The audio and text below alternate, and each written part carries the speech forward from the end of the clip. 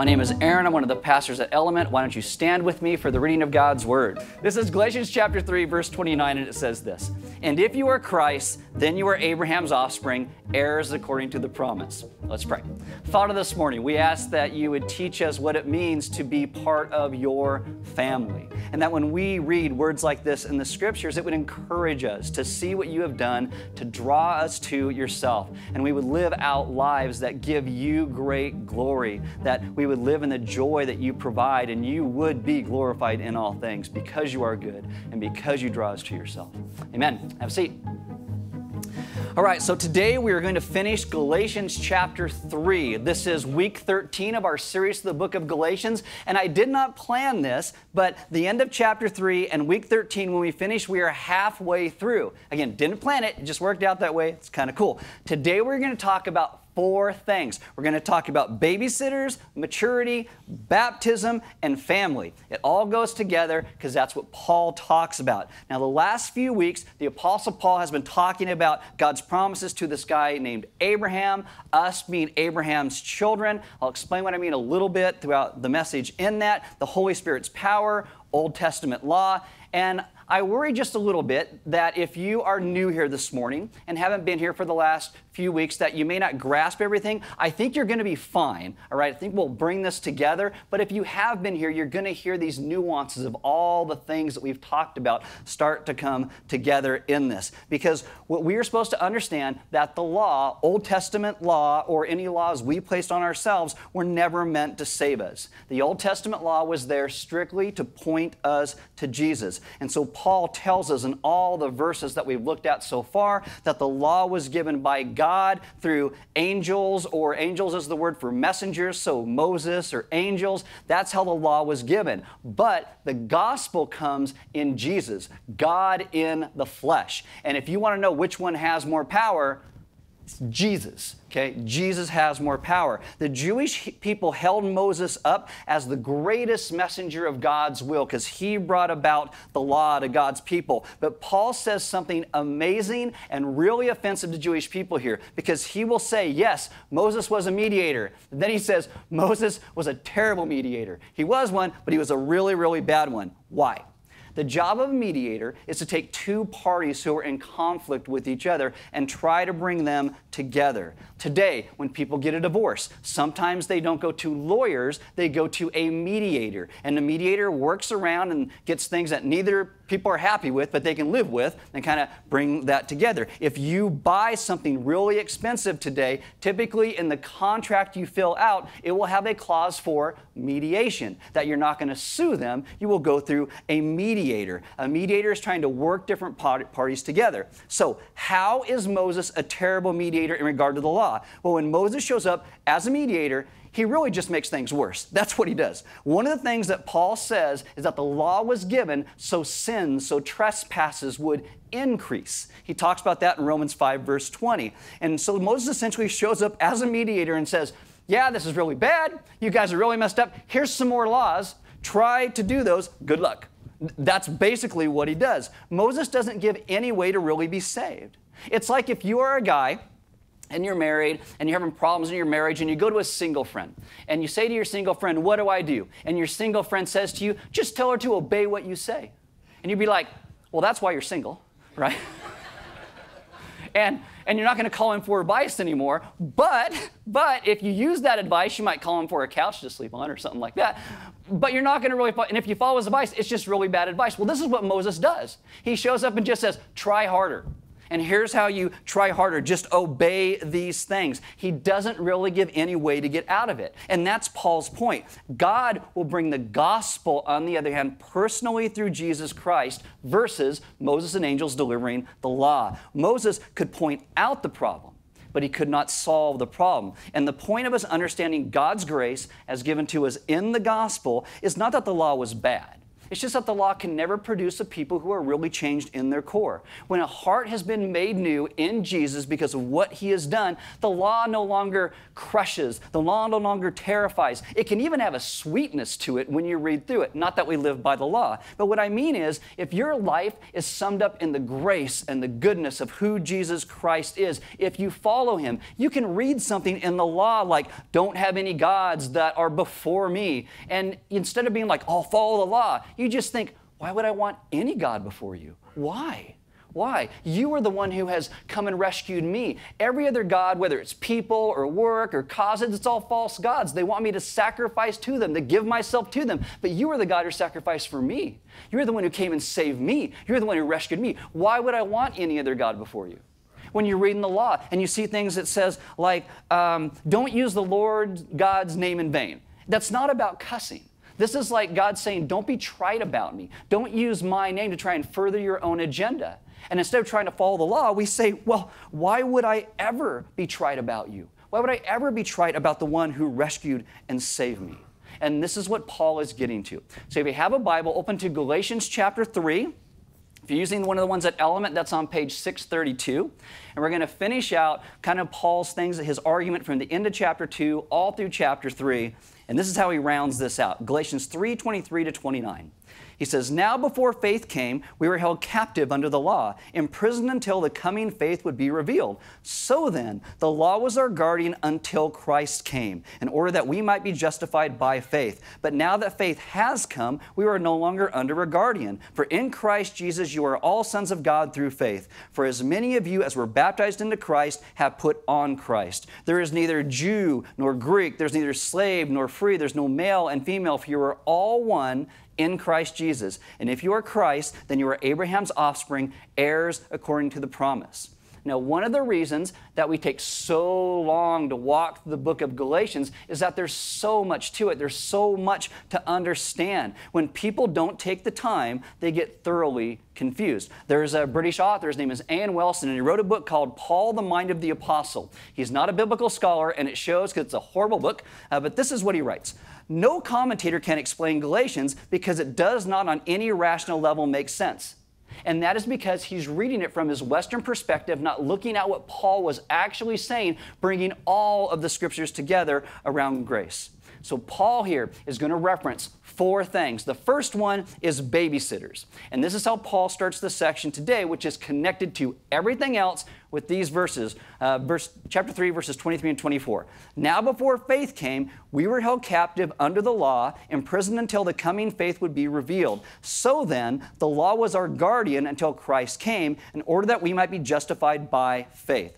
Now, if you have been at Element for a while, hopefully light bulbs start to go off for you. And you see this word, held captive, justified by faith, the word guardian in the middle of that, and you're like, oh, something's happening here as we go through this. So when Paul uses this word guardian, the word guardian for these people in this age would be a household servant or a household slave whose job it was to lead the children in place of the parents, to school, to home, or wherever. Today we call that a babysitter. That's what we call it. Or a nanny, or a au pair, I guess. Is that, I don't know, maybe that's not what, but I think that's what it is. Anyway, Paul says the law was a babysitter for Israel. Now, quick reminder, when we are talking about the law, when Paul talks about it, this isn't like the laws in the Constitution of the United States. This is the Mosaic law of the Old Testament. It was given specifically to Israel, and it's made up of 3 parts. I like to call these the ceremonial, the magisterial, or the civil, and the moral. And some people go, that's not how it's... Okay, whatever. Basically, for you, it's the 10 Commandments, the ordinances for daily life, and the worship system, which would include the priesthood, the tabernacle, the offerings, the festivals. The purpose of this law for the nation of Israel, I think, was for 7 main points. The first one is to reveal the character of the eternal God to the nation of Israel. God is perfect. He is holy. He is loving. He is good. Second, it's to set apart the nation of Israel as distinct from all the other nations. And they would do this by how they dress, their dietary laws, and things like that. The third thing it was supposed to do is reveal the sinfulness of who we are, because through the law, we become conscious of how we just do not ever measure up. Fourth, it's to provide a way towards to understand forgiveness through the sacrificial offerings for people who had faith in God. But what is interesting in the Old Testament is you will be told that when you sacrificed these animals, the blood covered your sin. It doesn't take it away. When Jesus comes and dies for our sins, he takes them upon himself, so he removes our sins from us, and it's simply beautiful. The fifth thing is to provide a way for corporate worship through these yearly feasts that it would put in there. You got a problem with your neighbor? I don't like that guy. You got to go and feast together, and when you're eating and partying, some of those barriers get broken down and you start to reconcile because God is reconciled with us. Sixth thing, provides God's direction for the physical and spiritual health of his nation. And seven, and this is the big one, for all of humanity to realize that we can never measure up to this law. We will always fall short. We will never reach God's standard of holiness on our own. The realization of that law, like a guardian, was to lead us to Jesus who fulfills the law. Jesus teaches us to be a people who trust in God's mercy and God's grace found in the gospel. The purpose of the law was to lead us to Jesus, who is our Savior. And so in Paul's day, like I said, this guardian would take kids to school, take them home from school, keep them out of mischief after school, make sure they were kept safe. And there's a lot of cultures who still have people that do this. I know people at Element who nanny for other people. And if that's you, great. See, you're biblical. Now, sometimes a guardian would eventually become an honored member of a family. When all their duties were done, they would become part of that family. And so when we look at the law is not something we're like, oh, this is evil. We look at it and say, this was an honored part of our past that God was using to lead us to himself. And I get it. Most of us do not want a babysitter. You ever have a babysitter when you were growing up and you thought you were old enough not to have a babysitter? Okay. 16 years old, and I get my driver's license, okay? When I was 16, got your license, it's not like today. Like today, get your license, you can't drive anybody anywhere. When 16, you can drive, you can do anything that your insurance company said you could do. So I get my license, and I got a date. And I go pick up my date with my newly minted driver's license in my horrible 1976 Ford Courier pickup, which routed all over the road, but neither here nor there. I get there to pick her up, and her parents made her sister come along with us. She didn't want to do it. We didn't want her to do it, but they thought we couldn't handle ourselves on our own, so we needed a babysitter. And this is the thing, right? They're right. I couldn't handle myself on my own. They were totally right, but I was so irritated about it. I don't need a babysitter. God says, Israel needed a babysitter. That this leads directly into the next thing Paul talks about, which is maturity. Maturity. Paul's basically point in talking about Israel is that from the time of Moses, the law, all the way to Jesus, the Messiah, Israel was a child and they needed looking after. And so Paul says, just because you needed a babysitter in childhood, Moses to the prophets, it does not mean that that babysitter still has to do the job once the kids reach the age of maturity when Jesus comes. Jesus comes, he fulfills the law. We're no longer under the babysitter. We at last get to be God's grown-up children, even though we hardly ever act like it. But we get to be that. Verse 25, Paul says, but now that faith has come, we are no longer under a guardian, for in Christ Jesus you are all sons of God through faith. What's the sign of maturity? We believe in Jesus. You have faith and trust in Jesus. Boom, you're mature. Who knew it was so easy to be mature today, right? But that faith in Jesus, not our works. And it's not always that we act mature, but we have the faithfulness of Jesus that has been given to us, and we trust in that, and that's the sign of maturity. God has brought all of his promises to fulfillment. The faith of a believer is the sign that a person, no matter their ethnic background, is a full and complete member of God's family. Now, it's hard to imagine, but these words were life-changing to the people who heard them. In Christ Jesus, you are all sons of God through faith. Sons of God, children of God. That's at first a biblical title for Israel because God said, Israel's my son, this is my child, Exodus 4:22. So Paul jumps all again into this backstory of Exodus, God's redemption from slavery in Israel and to bring these people out of Egypt and take them into their own country. Paul's going to talk about all of that in the next chapter. Paul's taking their story, the foundation of who they are as a people, and he's saying this is what's going to move us to a better understanding of salvation. So Israel, they're a people. They're in slavery to a taskmaster named Pharaoh. This is literal chains, metaphorical chains, all coming together. They cry out to God. God hears their cry. God brings them out. I saw the movie The Prince of Egypt. Sort of. But anyway, brings them out. They get to the Red Sea. God parts this Red Sea, takes his people across by a definitive act that he does. He takes his people from slavery into freedom, from death into life. When you become a person who believes in Jesus Christ, God does a definitive act in your life, and he takes you from death into life, from slavery into freedom. That's what we're supposed to see. God brings them out, takes them to a mountain called Sinai, gives them a mission and a purpose and an identity. He will eventually lead them through a wilderness for 40 years, takes them into a country, gives them a nation, gives them kings, and they keep rebelling against him. And so God will send Assyrians and Babylonians and the Medes and the Persians, the Greeks, the Romans, all in ways to discipline them and bring them back to himself. And then Jesus comes. And Paul says, all that history from Moses to the Messiah is like the time that they needed a babysitter. But now that time of deliverance is done because you have maturity, because the Messiah has come. And Paul has had a lot of arguments to try and get them to understand law versus grace. And here he has a question. Do you want to go back to being a child? Do you want to go back? We say, yes, shave some years off. I do, but I don't want to go back to actually needing a babysitter. Do you want to go to be a slave when you could actually be free? Element, as a people, God has called us to grace and faith and trust in him. We have all lived lives that at some point were a total mess. And do we ever want to go to a place where we're trying to earn our salvation on our own? Do we want to try and be holy on our own merit? Do we want to find our identity in what we do, my hope in myself and my own actions? I hope not. I hope not. One of the reasons at Element we talk about the gospel every single week. You probably feel like you just talk about it all the time because there's nothing else to talk about. We talk about the gospel because it's a mark of being a grown-up child of God, understanding that we get to be a free people. We get to live, and we've been entrusted with the responsibility to be grown-up children of faith and trust in Christ himself. Isn't it beautiful how Paul brings this together?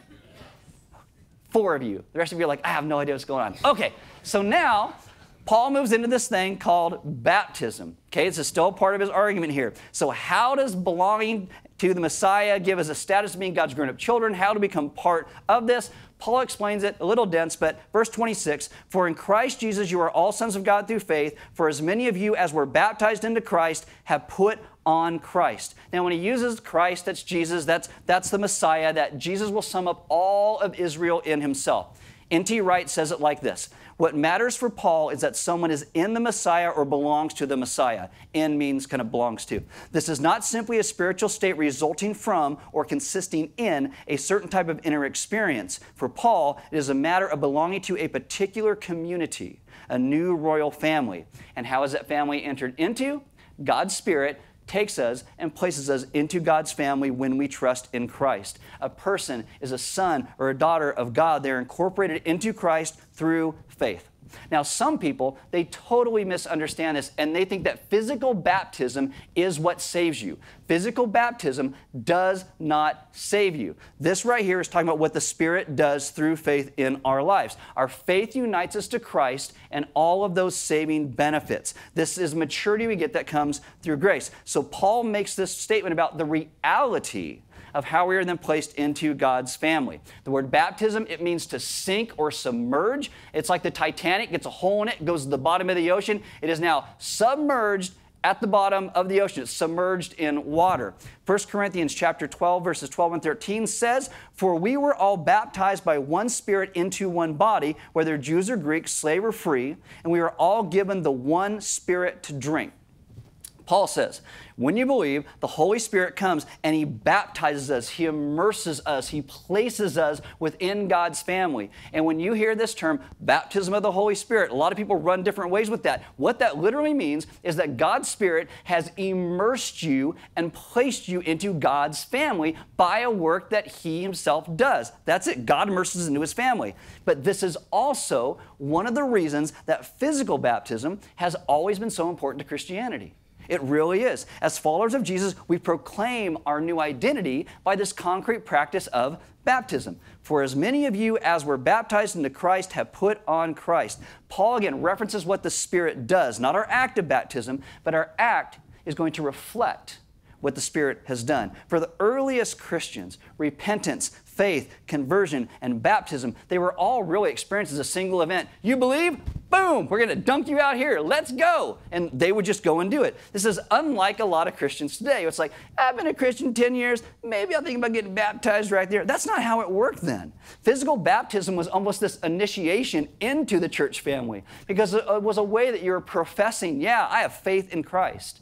Now today, we spend a whole lot of time trying to be careful to avoid people thinking that somehow baptism saves you. It does not. But sometimes in our desire to safeguard what baptism actually is, we inadvertently fall into another misunderstanding that we don't need to, or it doesn't really matter. And Jesus said we need to baptize one another. We do it as this display of what He's done.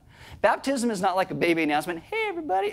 It's like this is a beautiful covenant between God and us and God's people, and we get to hang out and celebrate what God is doing in our lives. And if I can be so bold as to give you a challenge here, if you've been a professing Christian for a while and you have not been baptized, I want to exhort you to get baptized. I really do. Again, not because it saves you, because we are professing who we are in Christ, that God has immersed us into His family. Physical baptism represents that spiritual reality. In Christ, we have passed into membership into God's single family that God promised to this guy named Abraham thousands of years ago. And this is how God brings, you can sign up today at the Welcome Center. Michelle's going to be there. Talk to her. Paul says that believers in Jesus have put on Christ. That means we are now in the Messiah's family, and as a result, all of our old distinctions, whatever they are, cease to be relevant in terms of our status in that family, that we all now have the same standing before God. Galatians 3:27, for as many of you as were baptized into Christ have put on Christ. There is neither Jew nor Greek, there's neither slave nor free, there's no male and female, for you are all one in Christ Jesus. That does not mean that every aspect of your human identity becomes irrelevant. Paul is aware, I'm a Jew, but I also believe in Jesus. I'm a male, I'm not a female. He understands that. But he also, what he's saying here is that that's not the basis of his standing before God. That's what he's saying. Paul understands that some people are still in slavery, and some people are free. Some people are male, some people are female. The point is that all of these are irrelevant to our status in Christ.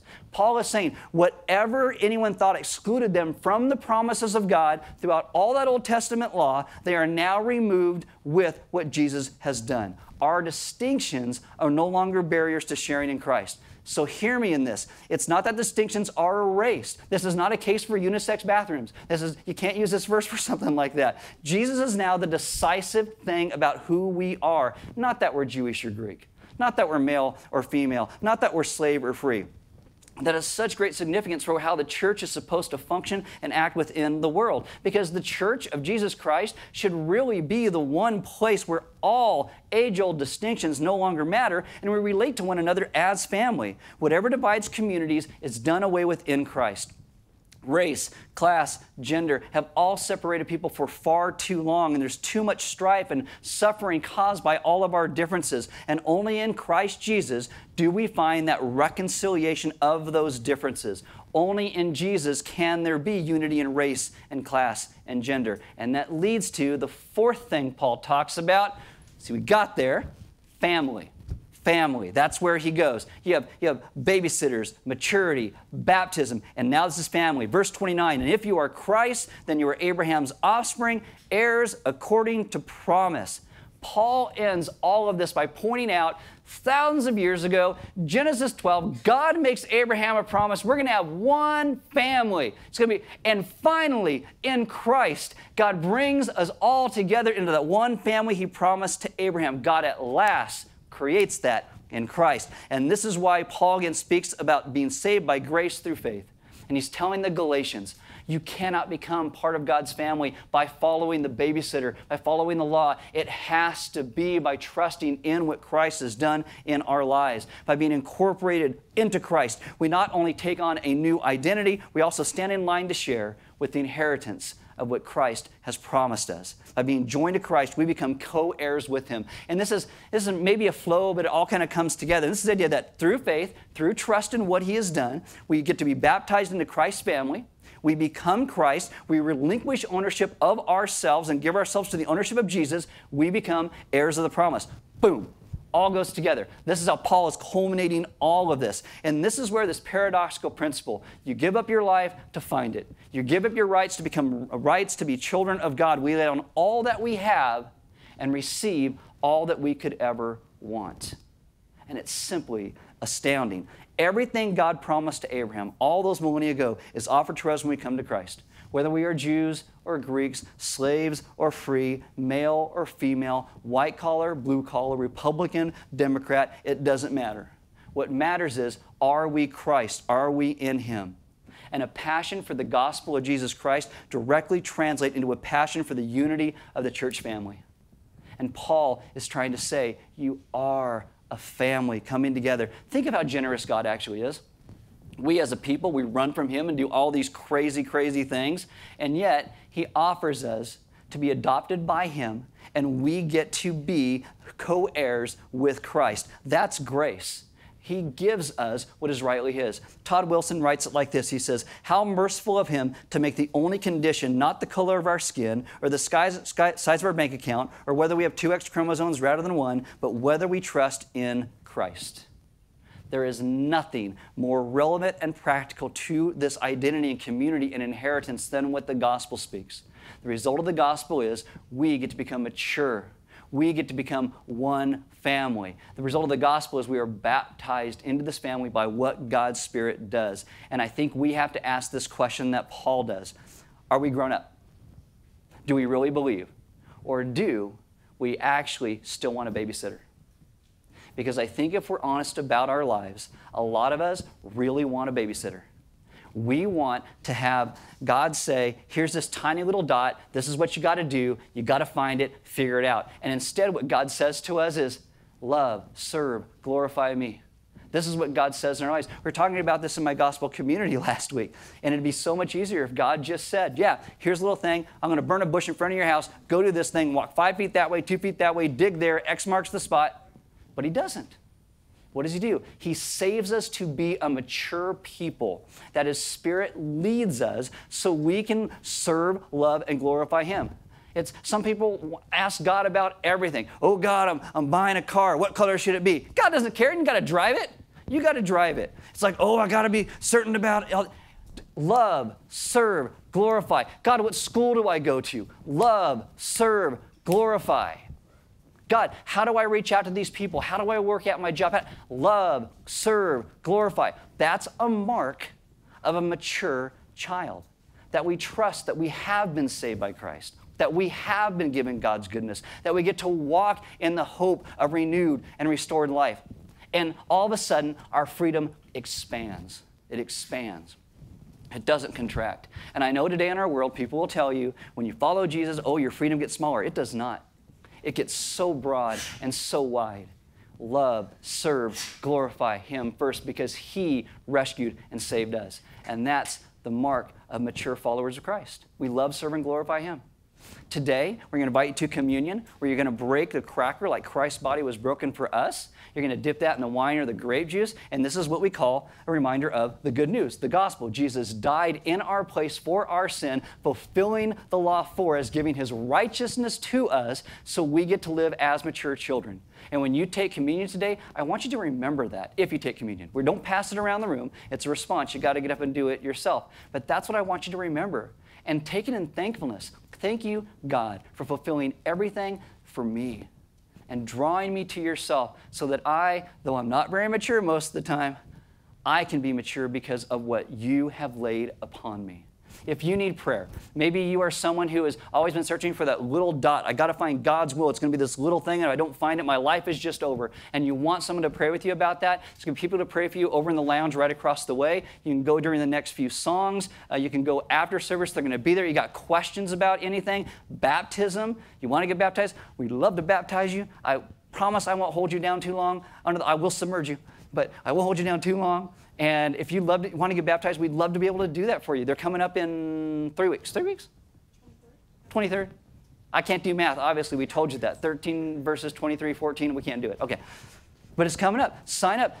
Pray with them. Talk to them. We'd love to do that because it's a celebration as a family. If you want to give, there are offering boxes around the room. You can give online. We do not pass a plate at Element because, as I always say, our giving is a response, just like taking communion, just like prayer. It's all a response to what God does in our heart and our life. And we realize how generous He is. We simply start to become a generous people as well in response to what He has done. And I would encourage you, grab those sermon notes, take those questions. If I lost you in any of this, I really tried not to today, but if I did, feel free to come at 12:30, ask some questions, and I'll try and answer those some more for you to try and bring this all together. But guys, we have been given such a great gift in Christ. We get to be a people who are mature and live lives that honor Him, not because we are so good, but because He has first been good to us. And He gives us His righteousness. We are not a righteous people, but we get to have a righteousness laid on us so we become righteous because of what Christ has done. And that should teach us to live in so much joy and freedom because our great God has been so good to us. Let's pray. Father, this morning, I ask that you would take and move us to be a people who understand what our salvation truly means. That many times when we hear the words and speak the words of what the gospel is, sometimes we're just regurgitating these words. And we are not understanding the depth of what has truly been done for us and ultimately in us. And so teach us to understand the beauty of the gospel, that we are a people who no longer need a babysitter, even when we want one. And that we get to live in maturity. That we, by what you have done, you have placed us within your family. You call us your children. We get to be co-heirs with Christ. And that is simply, and I don't think that our minds can fully even comprehend what that means. And yet you still promised it to us.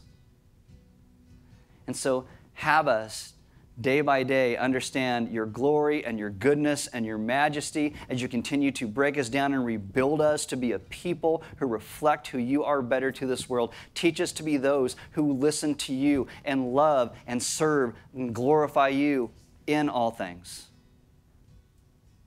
Because you have done this great miracle in saving a people who did not deserve to be rescued and saved. And yet you brought us to yourself by your own choice, by your own goodness. And I ask that we would be those who simply become undone by understanding the goodness of who you are. And that would teach us to go and live in this world in ways that all that we do loves, serves, and glorifies you by how we love and serve one another. That you would be lifted up by the lives of your people as we understand our freedom that is given and found in you. We ask this in your Son's good name. Amen.